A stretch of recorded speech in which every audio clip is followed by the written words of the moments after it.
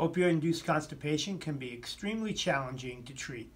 It can occur in any patient who takes opioids over a length of time.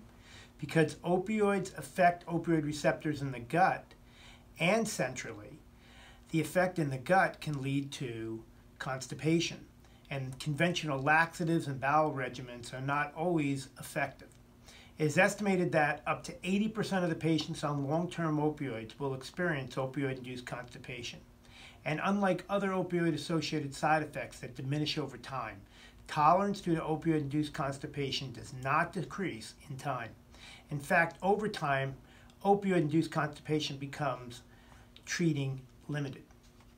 I'm Dr. Joseph Pergolizzi, and on behalf of my co-authors and myself, I want to introduce you to our paper on the use of peripheral mu opioid receptor antagonists in the management of opioid-induced constipation.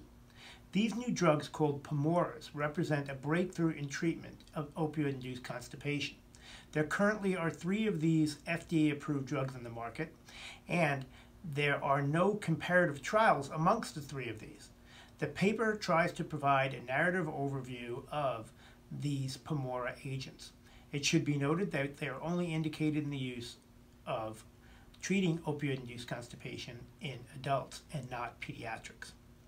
We hope you enjoyed this paper and that it helps you better understand the impact, incidence, and potential new treatment option with PAMORAs for the management of opioid-induced constipation. Thank you.